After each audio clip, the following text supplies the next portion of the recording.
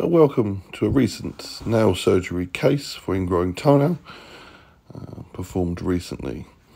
Talking you through the procedure here, we apply a tourniquet to the toe which prevents bleeding once the toe is numb. It's a particularly painful ingrown toenail, and this shows how well the local anaesthesia works. We separate the nail we want to remove from the nail bed, attempting to minimise the damage to the soft tissue,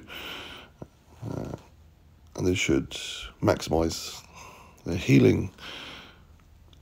And you can see when I make the cuts in the nail, there's as little irritation to the soft tissue as possible. Each cut is made swiftly and in one piece.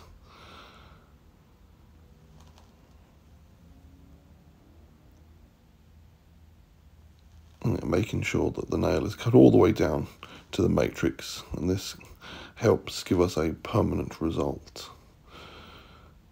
Once the nail is separated and cut, you can see how easy the ingrown toenail is removed. And now we begin finalisation of the nail bed. And this kills the nail matrix in these corners to prevent the ingrown toenail portions from returning. I've sped this up, and this normally takes 2 or so minutes. We begin to bandage the toe, and you can see here a very large compression bandage is applied. Bleeding is a risk of this, and this should limit